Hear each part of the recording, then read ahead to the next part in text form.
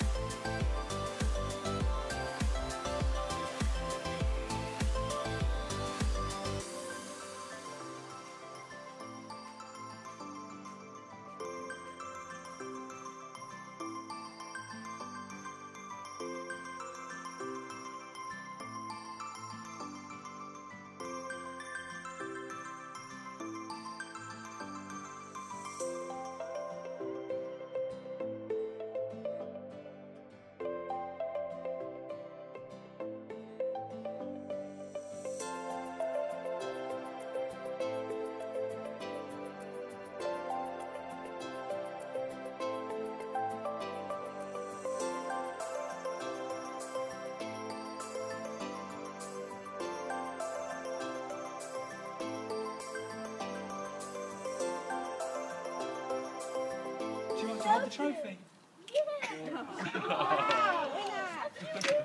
Yeah! Only for a year. And then Melton Steele's coming through.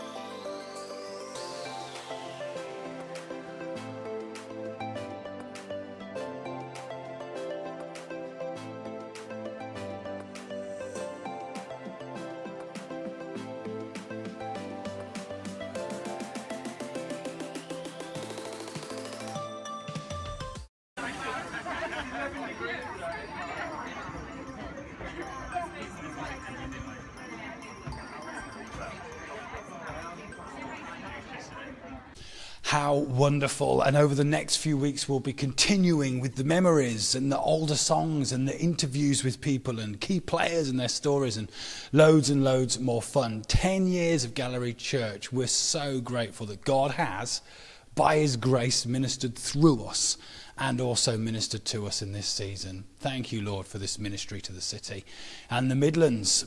Lots to be thankful for. And as we go into worship today, I just want to pray us in. Now, remember, it's from C3 London, a great group down there. And this was written by Jess on the team over there. So this is a wonderful bit of worship. And actually, in the word, it says this. 1 Chronicles 16, verse 34, it says, "Give thanks to the Lord, for he is good, for his loving kindness is everlasting, forever." How amazing is that? Whatever circumstance we find ourselves in, however busy our minds, however worried we could be, God's goodness is everlasting and strong. And so I just really pray in this worship time that we would have a moment of refocus, a moment where we look beyond our life and into the goodness of God. And I'm sure, having spent some time with the Father and the overflow of goodness, we will be ministered to. Let me just pray. Heavenly Father, I thank you for everybody gathered online today. We thank you for how you've ministered over the last 10 years. It's incredible. We pray that you would continue to minister your love and your kindness, and it would always be a signature of Gallery Church, Lord. That people would feel blessed and feel that they have had the very touch of the Father God to bless their lives and pull them through circumstances. Lord, we praise you this morning, for you are good. You have always been good, and your goodness is everlasting. Amen.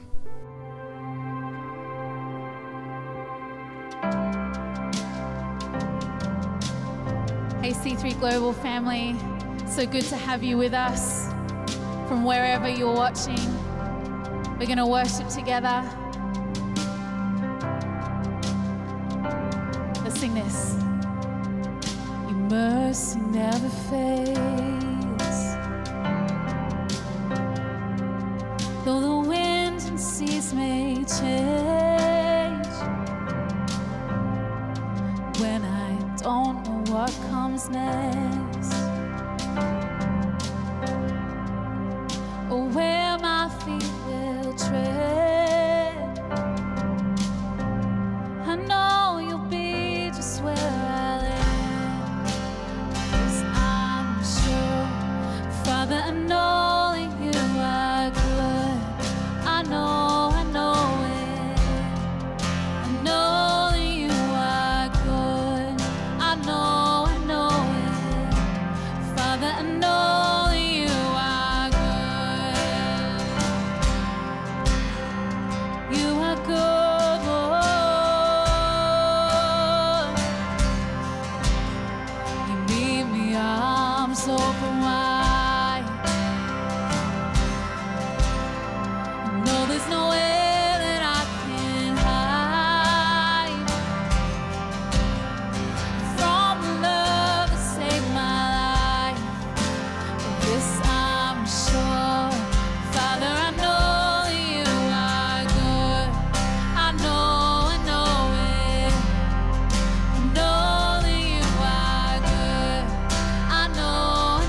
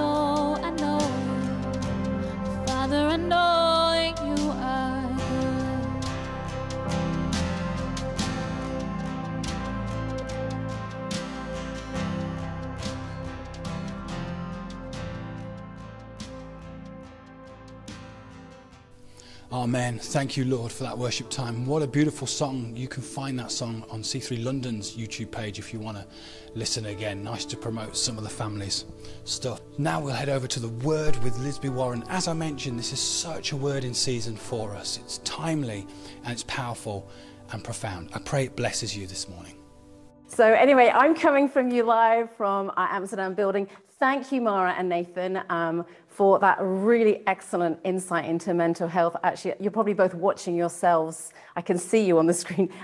You're watching yourselves actually doing that interview, but it was so good. And it leads beautifully into this message that I have for us, C3 Europe. I love that sense of mental health being body, soul, and spirit. And our ability to learn to be self-aware on that whole arena of life is so important. So thank you for that. I love the way everything in this conference is building one thing onto another. And I really trust that this will build you this message. Thank you, Gosha. This is heaven's hug to you. And my 1,000 hugs to all of you. I miss you so much. I can't wait for being able to see you all individually. So super exciting. I have a word for us in the next 23 minutes about, it's a word in season that I have been working through, probably for my own personal life, for where I'm at in my season, but also it's a word that I've been ministering out of and talking to people about because I feel it's something so important for this season that we're in. And I tell you how it got triggered. This message got triggered by one thing that I saw. And yes, if you know me, you know that I love the series, The Chosen. And I was watching this mini-series, The Chosen, where Jesus is ministering to Mary. He meets her for the first time, and he says over her life, Mary, fear not, for I have redeemed you. And that word redeem leapt out of the TV into my heart, and it grabbed all my attention. And I felt like God say, Lizby, I want you to unlock that word, and I want you to take hold of it, particularly for this gathering, and take it and find the real truth underlying in it. So the first thing I did was I went to Isaiah 43. It's a scripture that Pastor David and Lisa Stoner used this morning in his Instagram. Amazing. And Pastor Phil used it too. So I'm going to repeat it to us because it's such a powerful part of what I'm about to talk about. Isaiah 43 says, but now, this is what the Lord says, he who created you, Jacob, he who formed you, Israel, do not fear, for I have redeemed you. I have summoned you by name, and you are mine. When you pass through the waters, I will be with you. When you pass through the rivers, they will not sweep over you. And when you walk through the fire, you will not be burnt. The flames will not set you ablaze. Now, I have taken that scripture many times in my life and put myself in it. And as I've put myself in it, let that scripture speak over me. But I know in such a time as this, we've been talking about what we're walking through. But what I want to remind you of this morning is whatever God is taking you through, he's not just taking you through it, he is going to redeem you through it. Which is why this message is called Redemption Through Loss. Because I am so aware of everything that you and I may have lost in this season, but I'm going to bring you a message of redemption, of the power of God, and it is going to awaken your mojo as I take Pastor Sonny's message, and I think God's going to do something through it. So God, I give you this message. I pray that your redemptive heart, your restorative heart would come through all these computer screens and into people's hearts, that you would minister a brand new truth that is going to set people free today in Jesus' name, in Jesus' name. So redemption through loss. Now, there is a phenomenon that appears in every single household, and it is called random lost things. I have a row of single earrings without a partner. I have jigsaw puzzles with important pieces missing from them. I have plates that have missing chips in them, and I don't know where the chips have gone. I have a basket of odd socks, and I have no idea. I know you're all going to tell me it's down the washing pipe drain, but I can't find the odd things. I don't know where they've gone. And it is a thing about my home life that irritates me and disturbs me at times. Where do the odd things go? Where do the lost things go? And I was thinking about that because loss has been an undeniable hallmark over the last 18 months for us. And we need to be honest about it. We need to be honest about it because we need to get ready to minister into it, all of us. And for me, I have been traveling through my own loss. So this message is still pretty personal and raw. I'm just in the spirit of authenticity telling you that. But there are things in this season that Holy Spirit has said, Lizby, you need to let go of. You need to shed them out of obedience because you cannot walk into the new while you're holding the old. There are other things where I felt a loss of personal control, particularly as being a pastor, that has forced me to let go. And that has not been a bad thing because it's made me go, God, you've got this. You're in control. There's other things I have chosen to let go of. Certain mindsets and thought patterns, I'm like, I'm not having this anymore. There are some things I feel that have been stolen from me, if I'm honest. There are other things that are precious that I would rather keep, but I can't. There are some things that I have lost as I have got older and gained things I would rather not. And there are other things I've lost because I have probably been careless. And Steve mentioned it yesterday, I lost my ring, which we did not find. But whether it's been people that I've lost, people who've died that I've cared about this year, whether it's been momentum in church that we've lost, whether it's sleep that I've lost, whether it has been Jake's room turning into a guest room because our oldest son has left home and there's a big grief and a loss, but a celebration in that too. Whether it's been relationships that have changed shape, taking on this beautiful role for Europe, but not being able to travel to see you, losing that ability to see you and my family abroad. Whether it's been a shepherd, losing where my sheep are at and not knowing how they're doing at times, there has been loss, but what has tied them all together is this feeling of grief. And the last time I experienced such a concoction of loss was when we moved here 17 years ago and everything around us changed and all I could describe was a season of loss. It's interesting how in Ecclesiastes, it says this, it says, there is a right time to search, but there is another to count your losses. There is a right time to hold on, and there's another time to let go. And I know for you and I that our journeys this year have resembled that whether I've been having FaceTime with some of you pastors or coffees with friends, pastoring, I've been watching the news, we all have a story about the consequences of loss. And that is destabilizing many people, and it is opening up chasms of pain for people. And many people have summed it up that it's intense, which is why it goes back to the mental health issue. It's an intense season. And grief is interestingly often associated with death. But I found grief far wider than just death, as in somebody's dying. It could be the death of all sorts of things. And for people this year, there has been a burden of a loss of finances, that weddings and funerals have been sparse. Even if you've been able to get to one, some people have had to watch family funerals online. There've been students missing out on social life. They've lost their graduation. They've lost connect with one another. You may have had friends that have left church and you feel the loss of that in your heart.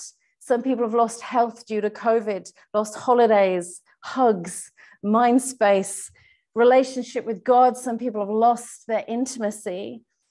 People have lost vision and people have lost personal control. It's huge. Like, it's big. And when things get stripped away from your life, it makes you fragile. There is a vulnerability in your heart that can give birth to fear if we're not careful, and insecurity. And I believe, I'm getting to the good bit, painting a picture, but I believe there is going to be, and there is already, an outpouring of grief across our nations. And for some, it will be vocal and some it will be silent, which is why we need to pay such careful attention to the world around us. We have to not just look at people, but we have to see them the way that Jesus did, see right into their heart. That is the picture that we're in. That has been the picture of my life. But let me tell you this, because this has been my sense of strength through this season. Let me read you 1 Peter 5:9. where it starts with saying, resist him, resist the enemy, stand firm in the faith, because you know that the family of believers, right? This is a bit like us right now, throughout the world is undergoing the same kind of sufferings. We're all suffering in some way. And the God of all grace, who called you to his eternal glory in Christ, after you have suffered a little while, after you've lost and you've grieved and you've been in pain, will himself restore and make you strong and firm and steadfast. I love that scripture because it says to me, God's up to something. God is always up to something that we cannot see. And this is where the word redemption enters the story that I'm talking about, because God is always, always working out his redemptive plan in your life and in my life. He's always ready. He's always poised to reveal his restorative heart to you and to I. He's always working on the stories that don't look so good right now, because he's going to bring things all together for good, because he loves us. He is weeping with those who mourn, and he is drawing them to himself in this season. He is ministering life to things that need resurrecting. And he's about to turn around things in your life that you thought were impossible. And you just have to work through the whole of the Bible story, from looking at Joseph, from Ruth to Hannah to Job, and every one of them, he restored. They had to go through stuff. They had to go through the water, go through the river, go through the fire. But he restored their dignity. He restored their womb to be able to conceive. He restored their status. He restored their family life, because he says, you are mine. He said, you are mine. I have called you by name. I have redeemed you. You are mine. And, just stop for a moment. You are his, and his redemptive plan is working in your life. Pastor Phil says this in the In Him book, devotional book. I love this. He says, whatever God is connected to will rise. If he is in us, no matter how deeply we are buried in hell, in darkness, or in impossibility, if Christ is in us, we have the definite hope of a glorious emergence from that dark place into the glorious portion here and for eternity. Here, not just for eternity, but here, right now, on this day, Saturday, with you and me. You have a glorious appearance of God in your life. In Isaiah 54, it says, for your creator will be your husband. The Lord of heaven's army is his name. He is your redeemer, the Holy One of Israel, the God of all the earth. And God kept reminding through his prophets of old to his people. He kept saying, I am your redeemer, God. Why? Because they kept getting stuck.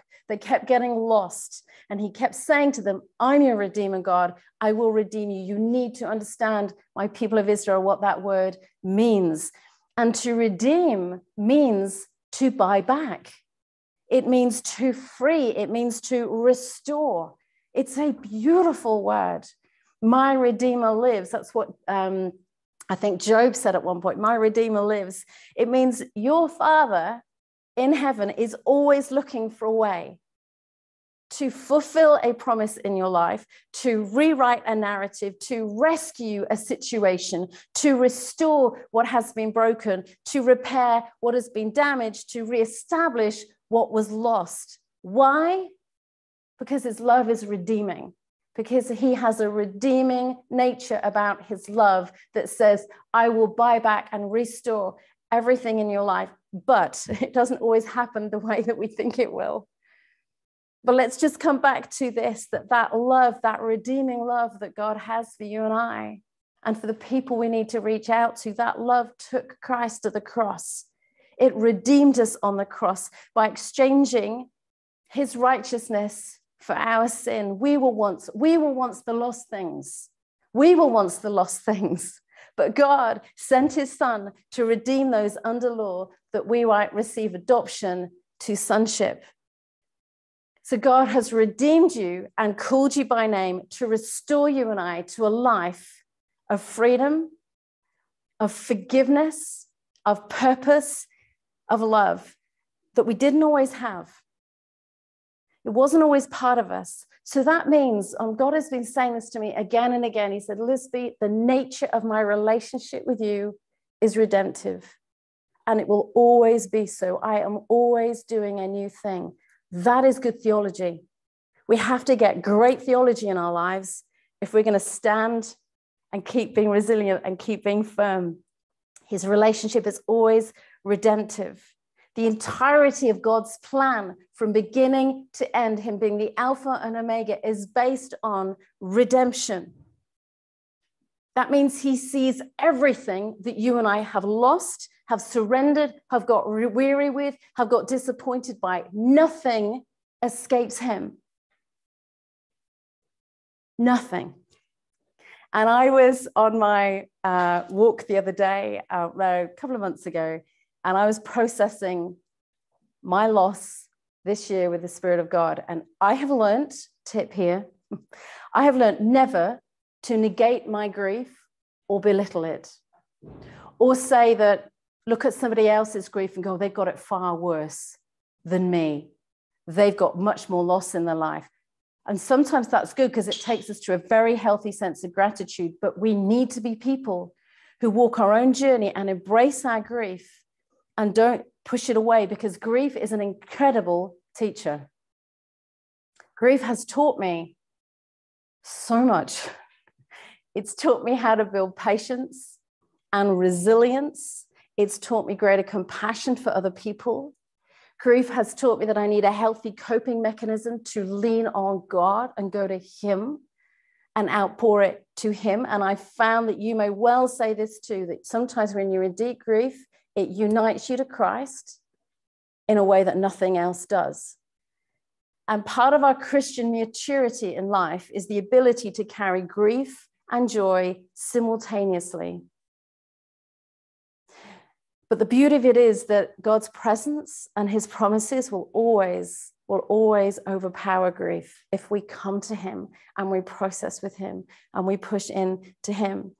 And as I was praying the other day on this walk with him and with my welly boots and going, God, I was just pouring stuff out. And he said to me, he said, Lizby, the landscape of your life looks different and things are changing, but I am your constant. And I'm the one who will not change. So remember what your constants are, what your constants are. So I stopped on this walk and went, right, I need to declare. Everything is about declaring out. I need to declare out the constants in my life, the valuables that will not change because I'm abiding in Christ. And as I started to do that, I felt this redemptive power emerge in my heart. And I realized, you know what, in God, the things that you will never lose are invisible. It's a paradox. But the things that are so strong about your relationship with God and my relationship with God, they're invisible. You can't always see them, but you won't lose them if we stay in Christ. So I started speaking out again. I have an inheritance in Christ. My identity is unshakable. I cannot lose it. I cannot be separated from it. I can listen to lies about it from the enemy, but God, you've placed it within a covenant. I will not lose it. I do not lose your promises. They stand forever. God, your nature, your constant nature will never leave me. I may get a hard heart, but your nature will always reveal a redemptive heart to me. I started speaking out that I will never lose his presence, that my hope and my peace are in him, that my calling, not as a pastor, but my calling to reach the lost and to build the house of God, I won't lose it. Not until the day that I go to heaven and there's something else there for me, that I am blessed and I have an anchor.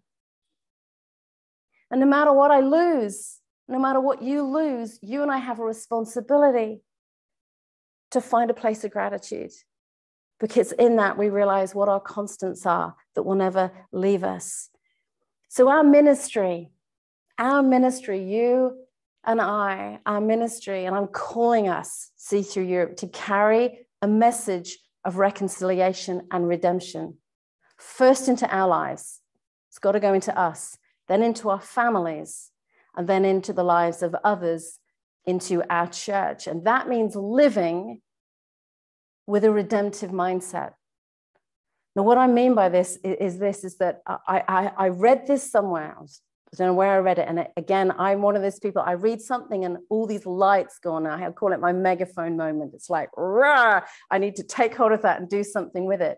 And I'm all about mindsets and changing the way that you think. But I realized that a redemptive mindset is a mindset that responds to everything around you with the filter of God's ability to redeem. Okay? That doesn't mean we don't give space for grief. Oh, no, we have to give space for grief.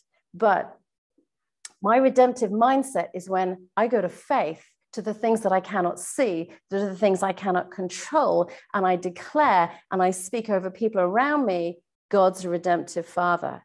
Now, I don't know I don't know the whens, the hows, and the whos. We all know that. God redeems in his way. I don't know when he's always going to redeem something. I don't know how he's going to do it. And it's often not the way that we think. And I don't know who he might use to do it either. But my theology in here says God redeems. It's in his redemptive nature. And I'm going to hold on to that resiliently. And we have to build that redemptive mindset by declaring scripture regularly, by speaking the truth of the nature of God, by uprooting any lies that tell us that it's gone forever, that he's not moving, that he doesn't care. We have to uproot those lies. And we need to shape our thoughts with gratitude. Because I tell you what, a redemptive mindset is a beautiful mindset. It's very attractive. We don't want to be flippant and say flippant things to people, but people want the strength of you to come in and go, it's not over yet. It's not over yet. So it lies in the power of your story. We've been preaching this at church at the moment, that your story, and I'm going to end with this, is very, very important. Whatever your story looks like at the moment, it's not over yet. The very nature of God's story is it doesn't have a beginning, a middle, and an end. It just has a beginning and the end when you get to heaven. It's not like a natural story. God's always working something out. And the power of your story, your God story, is really the evidence of the hand of God in your life, the goodness of God in your life that you did not create.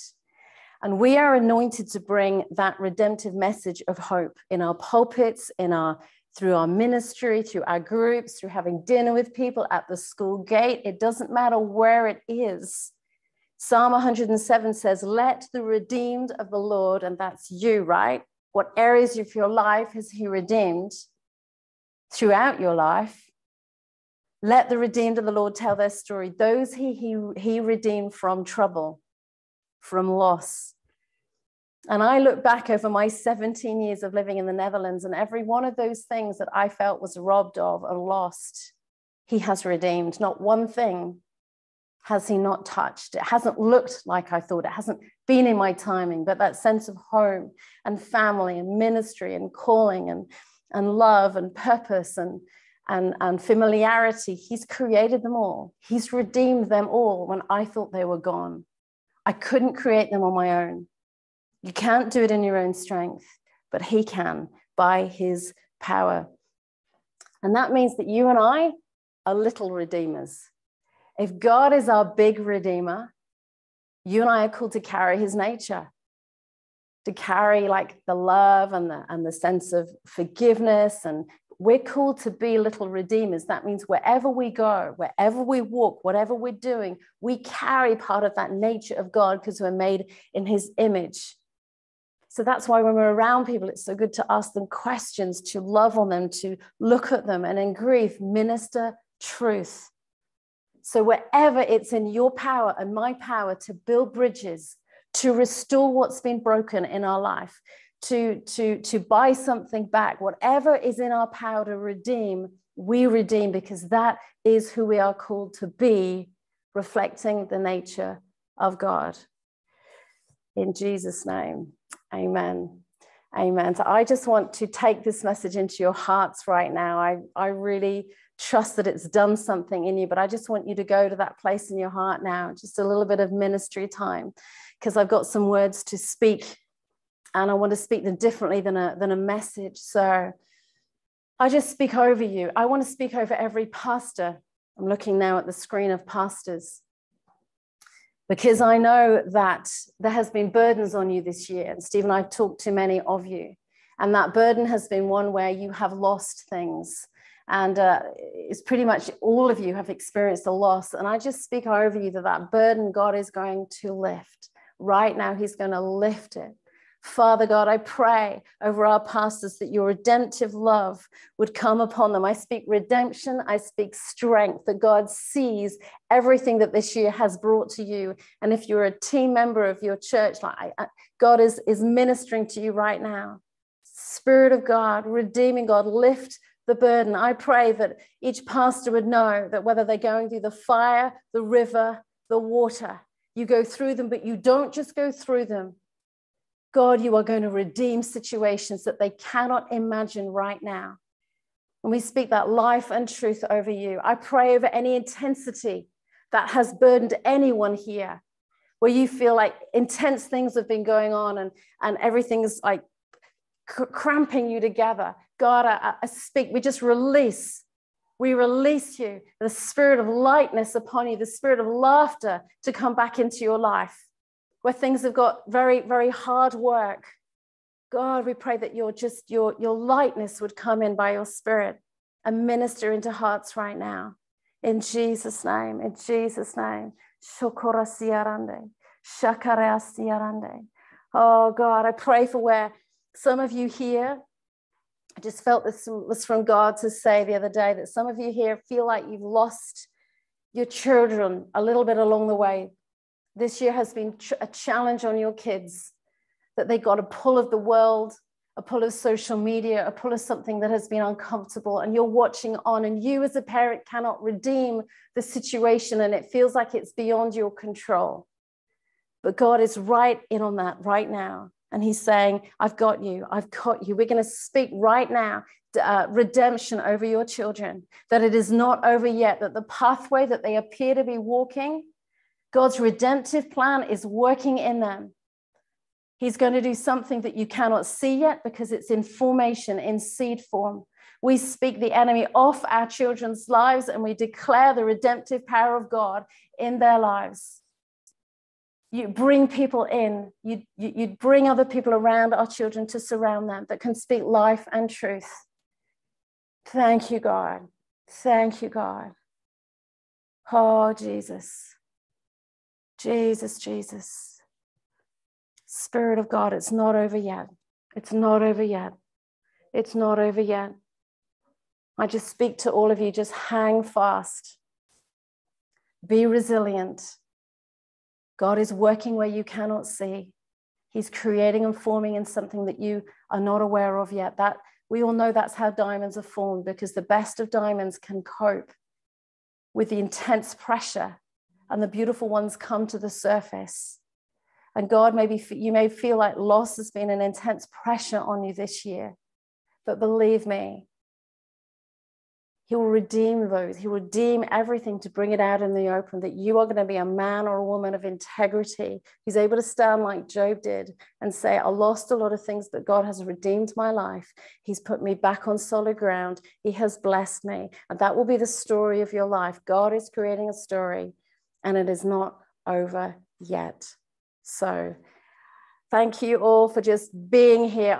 I'm going to keep speaking this word over all of C3 Europe for the next year.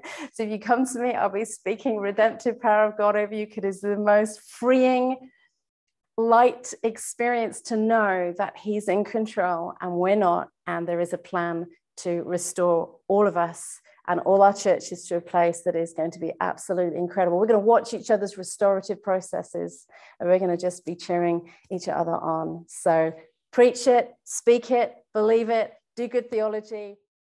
Well, Lord, we thank you for your living word. We thank you that it ministers to people and it goes out with purpose. It's not just an empty encouragement, but it's a powerful pick-me-up for where we're at. Lord, I thank you for that word. We thank you for Lizby and Steve.